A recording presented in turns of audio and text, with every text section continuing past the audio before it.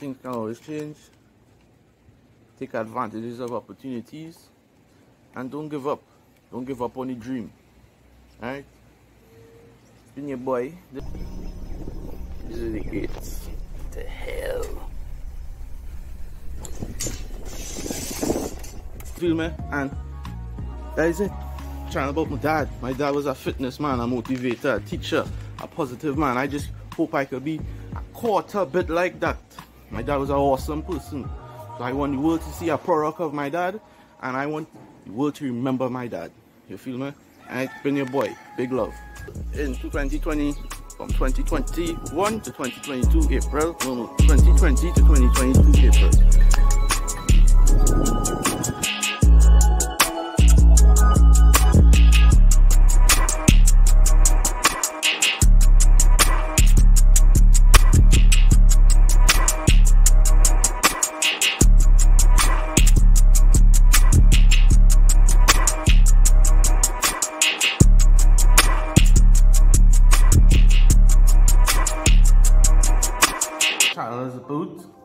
This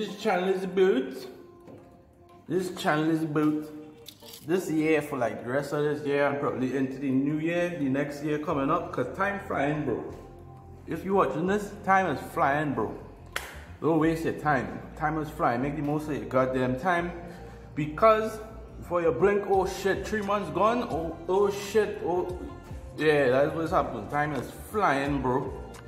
Alright, well, this channel about for the rest of this year and the next year, it's gonna be about fitness, mainly calisthenics, because you know your boy ain't having no dough to afford equipment, because I really don't want to go in gyms, but for the purpose of filming, we gonna go in gyms. But for the rest of this year, it's mainly about calisthenics, body weight exercises, dieting, probably binging challenges, fucking healthy shakes, healthy food, calisthenic workouts, this exercise for that, before and afters, this challenge, this blah blah. We're gonna be doing story times. I have like in our next binder home something like this. In our next binder home, I have like a bunch of different videos I want to do. Now with this kind of quality, but with better quality, that binder home, I want to do those videos. Do the fitness, mix it in. So one video will be story, next video will be fitness, the next video will be diet, the next video will be challenge. Just keep mixing it up, something like that. And just this channel will keep them positive, keep motivated, keep fit, keep healthy, keep on the right diet, keep on the right track, keep your mental health in check. You feel me? Just keep alright. Just keep these in my videos, because it's good luck. My dad own. I took it from my dad, so it's good luck. You feel me? So I just keep it in my video as a little fidgety spinner, and I just keep it nearby. Alright? But the videos getting a little better every day, so trying to make it look nicer. Try to clean up the place. Let's make the videos look a little better. I'm enjoying the YouTube thing, I'm enjoying it a lot. I'm enjoying making videos, editing videos, coming up with new video ideas, just talking to the camera, getting accustomed to it, because you know, practice makes perfect, okay? You can't fucking wham bam YouTuber, fucking I good at everything. No, you ain't good at shit. You need to practice, you need to get experience, you feel me? You can't be good at everything. You have to be, pace yourself, practice, experience, and you should be on your way. Alright, but your boy just like doing what he doing, and I'm gonna keep through it. This video is more for like me, so I can look back and say, you know what, yo, I kept my word, I did what I said I was going to do. Alright, but guys, just try to keep positive, and you feel me, I'm gonna watch my other videos and stuff. Some of them funny. Alright, I'll probably leave a funny clip at the end of this, but it's been your boy. Big love.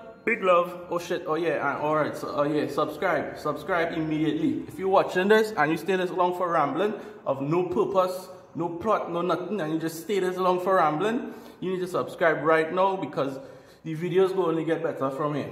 You feel me? You stay here for fucking rambling and you ain't hit the subscribe button yet. Alright, buddy, subscribe. You feel me? You dig? Big love. Most narcissists believe in themselves a lot. Like they believe that they are special humans. Narcissists Where the fuck she went? Oh, hold on. The fuck this girl went, look. For God's sakes. The fuck, I wasn't outside. Alright. Just botched this whole fucking video. For God's sakes, bro. You cause me or my wife any kind of worry at all, I will hurt you. He heft the hammer as he already weighed the damage it could do to her. Do you think about that, understand? You stay up here today and you think about what you did. And I warn you, if I hear that you even try to leave this room today, I'll fix you so you'll never leave it again. His lips curled into a smile as cold as his eyes. And I'll fix your father too, understand? Sarah nodded. Speak, Mitch demanded, smashing the hammer down on the table that served as Sarah's desk. Sarah jumped reflexively. Yes, sir, she whispered. I'm from work tonight. I expect to see a different Sarah, understand? The hammer rose again, but this time Sarah didn't wait for it to crash down. Yes, sir, she breathed. Mitch left the room, locked the door behind him, and when she was finally alone, Sarah sank into the narrow coat, curled herself into a tight ball, and finally gave into the tears she's been struggling against for so long. They left Sarah's caseworker, and Bethany didn't know who that was. She could, of course, start wending her way through the county bracery, but they might take days. On the other hand, she could see Sarah's father, who was bound to know who had legally responsibility for his daughter. She checked the dashboard clock. Visiting hours at the prison would be over soon. If she was going through with this, she'd better get in there. Gave in to his father. I'll do whatever you want me to do, he said. Just don't send me back to the hospital. Finally, his father smiled through, though Nick felt no hint of warmth from it. Then keep away from that girl, and we'll see what happens, okay? Nick could not imagine staying away from Sarah, but he nodded anyway. Okay, his father repeated. Okay, Nick whispered. Good, then I guess we're done here. Dinner in a few minutes, I'll be down. His father left the room, not bothering to close the door behind him. And it was all Nick could do to keep from going over and slamming it shut. But that would only make things worse, and he already started to think of ways around his father's order. He could still see Sarah at the school, especially if they arranged an accidental bump into each other. What could his father do about that? How could he even know? It wasn't like his father paid them much attention to him anyway. Besides, even if he wanted to stop seeing Sarah, he couldn't. The voices in his head wouldn't let him.